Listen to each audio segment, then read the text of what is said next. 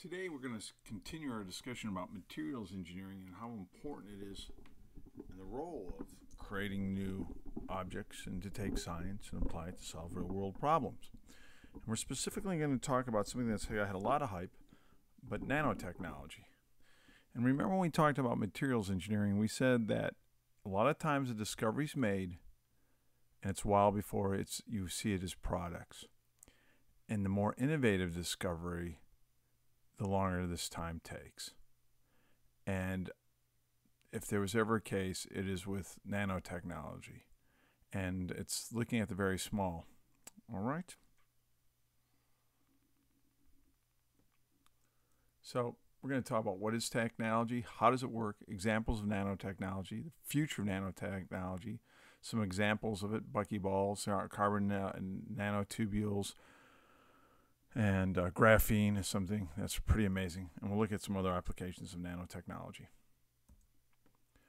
Let's get a sense of small. There are, in 1 centimeter, 10 millimeters. A nanometer, which what we're talking about, is 1 million millimeters, is a nanometer, to give you an idea. Well, what does that really tell you? And that kind of gives you the visible light world right there. But let's talk about it in terms of critters. An ant is 5 millimeters. And so that gives you an idea of, okay, that's 5 millimeters. So I give you a head of a pin is 1 to 2 millimeters. All right. And then when you see the little u, it looks like the little u, that is a nanometer. All right. Excuse me, 1 micrometer. And then as we start to get into micrometer, which is 1,000 nanometers, or 0.1 millimeter. So it keeps getting smaller and smaller, and I'm butchering that terribly. But when we start getting to nanometers, we're getting the space of atoms here. You can see that right down here. The atoms of silicon are 0.078 nanometers apart. A buckyball is roughly 1 nanometer, which is kind of hard to get a sense of that. There's a nanometer, tubule is 1.3 nanometers. So you get a sense of how very, very small nanometers are. We're talking in the atomic scale, and that's really the important thing to think about. It's very, very small. All right? And it's 10. If a million, think of it this way, a micrometer is 10 to the negative 6 meters, or 1/1000th of a micrometer. A millimeter is a micrometer. A nanometer is 1,000 times smaller than that.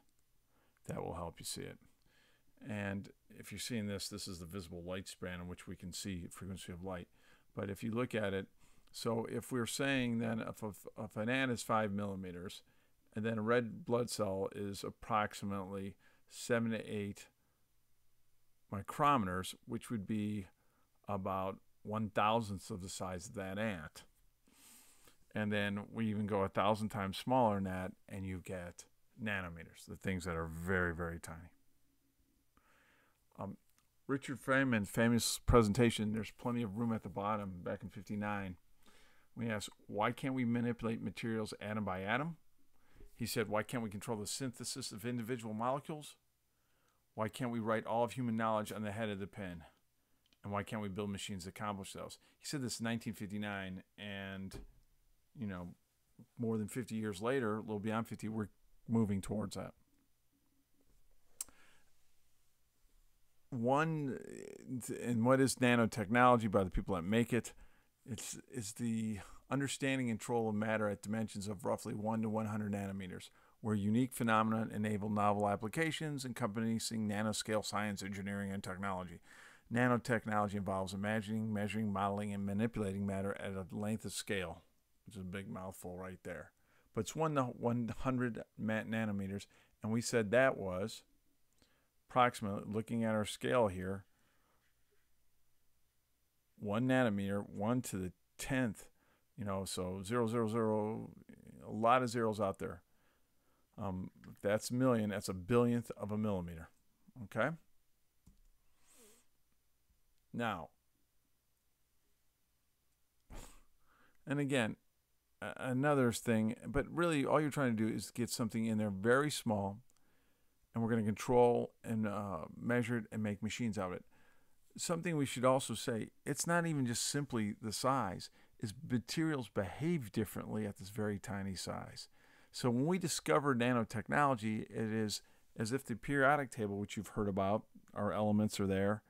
It was like, because the same matter, say gold, at normal size that we would traditionally look at, has certain properties. But if you make it get to the nanometer size, it starts behaving differently. Okay, and this is where we get to it. Materials can have different properties at the nanoscale. So the same material can be different. It might be better at conducting electricity or heat. They could be stronger, different magnetic properties, reflect light better, change color. And so larger surface area, there's so more surfaces available for interacting with other materials. It's got a larger surface area. We know that the ancients were messing with basically nanotechnology. If you remember when we were doing ancient engineering, the goblets that when you put light on them change colors. They were taking gold and silver, grinding it up to the nanoscale and dropping it in there, and the properties of those materials when you hit it with light changed it. All right. Today we use an antibacterial wound dressings. We use it as a dry powder to neutralize gas and liquid toxins and chemical spills. We're trying to use it to develop better batteries. We see it in sunscreens, scratch and wear resistance in eyeglasses and windows and car mirrors. So they use it in glass. They also, in Home Depot, you can get materials that you dip your gloves into, and it makes it so water will not attach to the gloves at all. So you can take the muddiest gooey puddle, stick your glove into the muddy gooey puddle, and you'll pull the glove out and it'll remain white because nothing will attach to it. All right. This video at the 32-minute, whoops. Let me go back up. 32. Come on. Sorry about this. Nanotechnologies. This video at https:// right here, YouTube/watch. Type that in, and you will see a great video. Oh, that's just great. Sorry that my mouse is jumping all over the place. At this video, you'll see a great 20-minute video or so on nanotechnology, and really take some time to watch through that, and the very small. It goes into great depth. Let's look at some examples of a buckyball. Think about it. 60 carbon atoms arranged in 20 hexagons.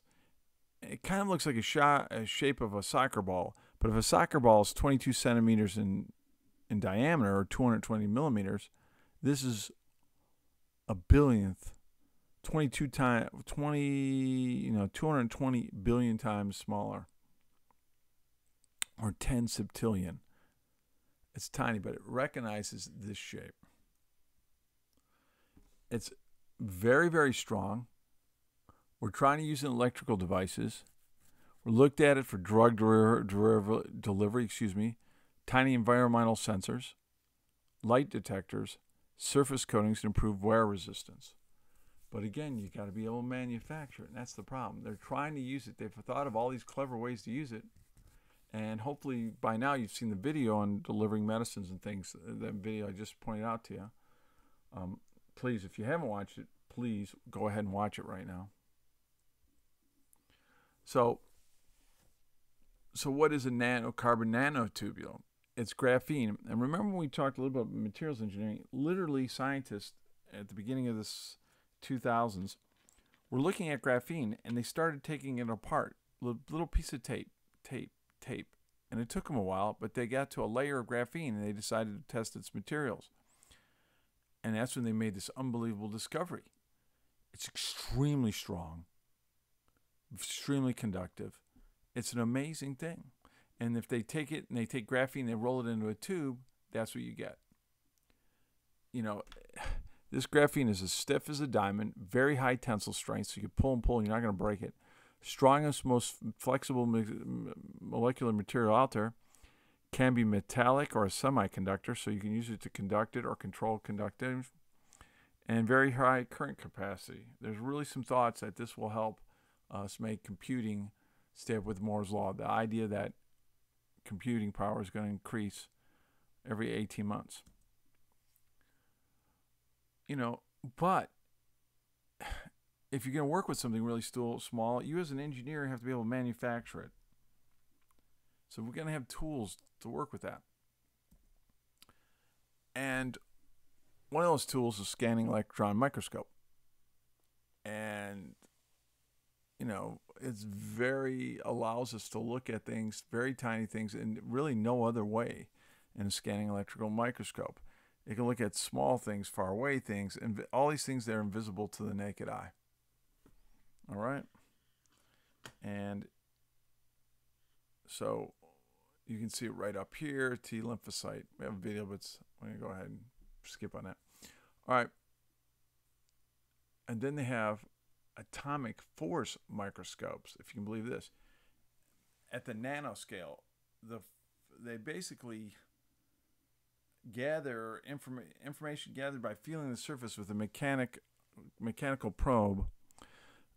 All right, and what it does is you've got a laser. Here's your sample surface right here. And using a photodiode, which measures a light diode, which we can measure, and this cantilever tip, we can run right over that. And you get unbelievable resolution with these. And this was equipment, honestly, wasn't available 15 years ago. So you start to see as an engineer, you have to make things to be able to work with these materials. It's one thing to find graphene and say, oh, it has all these amazing properties. But if nobody else can get it, nobody else can work with it, it really doesn't do us a lot of good. And remember, silicon that we use in all our chips, it was 100 years before they were able to use it. So if this is, a ruler caliper, allows us to see with our eyes.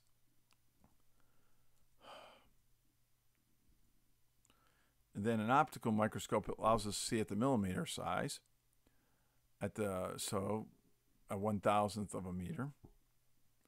At the micrometer, at a million, we use electron microscope, and a nanometer we use at atomic force microscope. So the atomic force is what we're going to be using with nanometers. Also, and if you go to different universities, you're always going to see these clean rooms. You cannot have any dirt. Everything has to be cleaned off. That's why the technicians that are wearing there are wearing gloves, hooded, booties. They do all these things to keep everything immaculate. Any dust or dirt would ruin the silicon, make impurities. And a regular just at the electron microscope level, at the micrometer level, at the nanometer level, you can imagine it has to be even a much, much cleaner. All right. Now, what do we think they're going to be trying to use? All right. They're going to be using everything from diodes and transistors, capacitors, displays. They're thinking we're going to be using in electronics. Haven't gotten out there still as fast as they would. Some of the thoughts is composites, body armor, spacesuits, self-healing materials are all things that have been researched. The problem is we can make them, but can we make them cost effectively? So the answer to this is yes. Was nanotechnology changing things? Certainly. And we're seeing some of the natural nanotechnology. If you made the robotic hand out of that nanowire, that wire that changes shape when we run a current through it, that is some nanotechnology that was made with that. Have we gotten the killer application for nanotechnology? Not yet, I don't think. It may be coming there, but as of right now, there is not one. But the future's bright, and you've got to keep investigating it. All right? And we're really excited about biomedical drug delivery, I should say, because that could pass into cells. DNA sequencing, artificial muscles. We talked about that with that little wired muscle you're doing. Bone replacement. They insert into the bone scaffolding, if you would, to help replace it. There's some thought we can do bionic eyes. We can make all these sensors. We can make the sensors very, very tiny. Imagine a world that these sensors are like dust. They're floating through the air. They all have their own IP address, which is on the internet is like an address. We have made, there's enough addresses out there right now in case you're wondering, well, man, if everything's got an IP address, aren't we going to run out of space? Well, there's enough addresses out there to put an IP address 13 times over with every atom on Earth. So we got endless IP addresses. Clean, less expensive source, high efficiency and durable. We think we're trying to do with that water filtration. Again, these are all ideas that they're trying to do it. Anytime you have better coatings, you're going to see that. You're going to see some of these wearing out. The problem, of course, is you start dumping this stuff in the atmosphere, the weather, the environment. You're really going to have to test it to feel out what kind of impact it might be. There's always unintended consequences. Some people are using now their soaps that that are a little abrasive. And what they have is they have little balls in the soap, and you rub them on your skin. It makes you feel better. It feels really good. Problem is when that soap goes into down your drain in your shower, it gets into the water system. The fish eat it, and it really negatively impacts the fish. Now, the people that make that soap had no intent to hurt fish, but that's the kind of issue we get into. We don't know what this stuff will do once it gets out there unless we study it. Honestly, you're seeing all kinds of nanotechnology, even in flights. And, if you can make something stronger and lighter, well, it's going to perform better. It'll go farther on fuel. It'll be farther on weight. Again, these are all things that are coming out. Some forms of them are out there, but there is not, and I want to be clear on this, there's no nanotechnology killer app out yet. But it's only coming. And I really want to stress that as what makes nanotechnology so incredibly interesting is if imagine when you look at the element table out there, and I wish I had a slide with the element table on here, I would show you it. But remember, it's got the different parts on it here. In fact, I'm going to go ahead and show this. Hang on one second. We'll drop over here. Element table.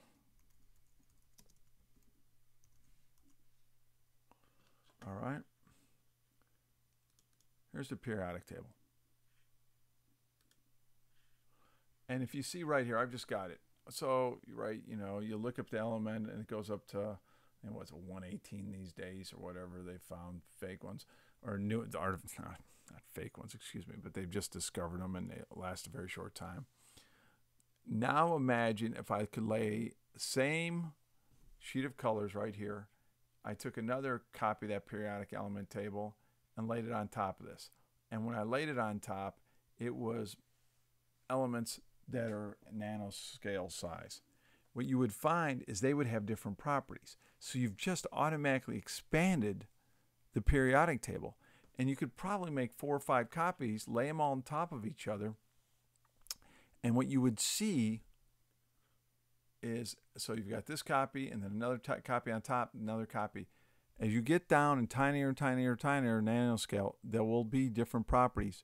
There are certain materials that if you put them in glass tubes, you hit them with light. And if all you do is change the size of the elements, the colors change, which is amazing. So they have the way they handle light changes as it gets smaller and smaller.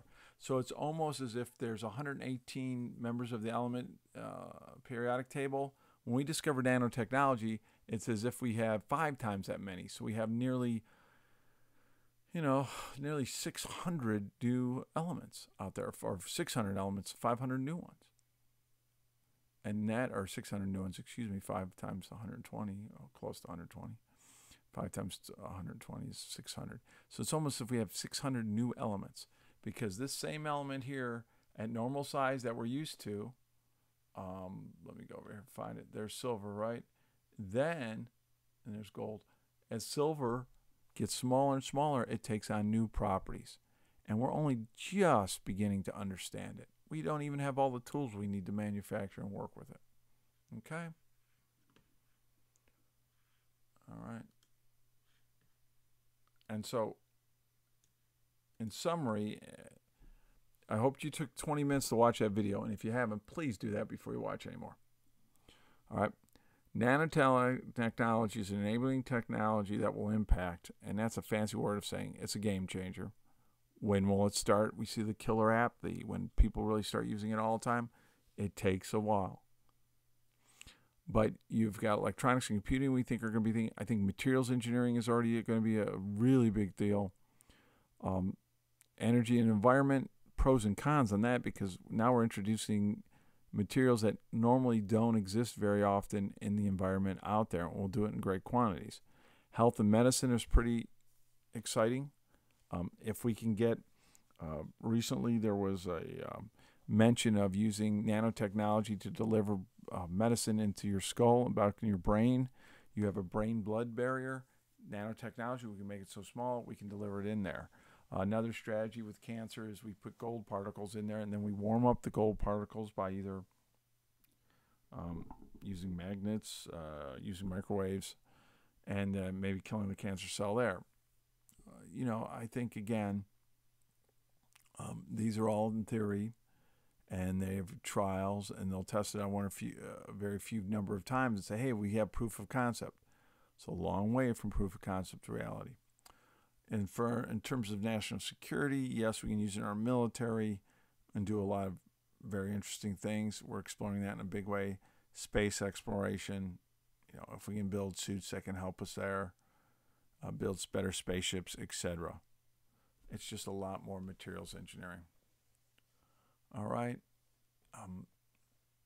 At this point, this is what we have on nanotechnology. Make sure you've watched the video. Thank you very much.